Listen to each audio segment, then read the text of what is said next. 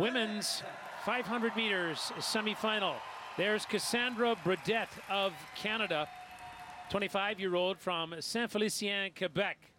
And she's in a tough semifinal along with Elise Christie of Great Britain, Laura van Ruyen of the Netherlands, and Jera van Kerkhoff, also of the Netherlands. A couple of Dutch skaters in between the Canadian and the Brit, and there's a false start, Michael, what we were talking about at the top of the show. Right off the bat, we see some movement on the line. It looks like everyone's still a little bit shaky getting used to that rule, and we'll keep watching that through the rest of the afternoon. Okay, remember, the skaters are not allowed to pick into the ice anymore. Now, looking for a clean start. A second start means elimination of one of the skaters, and they're away now. And Elise Christie of Great Britain gets to the inside. Good start for her. Yeah, great start for her. It looks like Cassandra Bredette's in a little bit of trouble here off the start. You don't want to be too far back. She'll have to work her way back up to the front.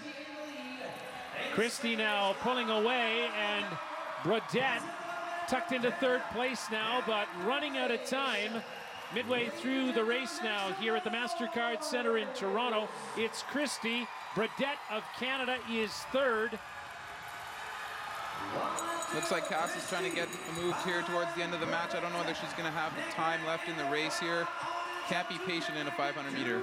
Coming to the finish line now, and it will be Elise Christie, and very close between Laura van Ruyen of the Netherlands and Cassandra Bredette of Canada. Very close to the line. The top two are moving on. So we're seeing the start here right off the bat. It's tough to start out from fourth like Cass had to do. Bit of battle with the Dutch skater, trying to build her speed on the outside. And coming into the finish here, coming up, I think Cass got caught up a little bit with the Dutch. She had the speed to make a pass at the line. They got tangled with their arms. She won't be moving on. So it's a great race for Elise Christie, the silver medalist at the World Championships in Moscow earlier this year. And she takes the race, the top two moving on. Let's take a look at the results. Elise Christie, Laura van Ruyen of the Netherlands are going through to the final.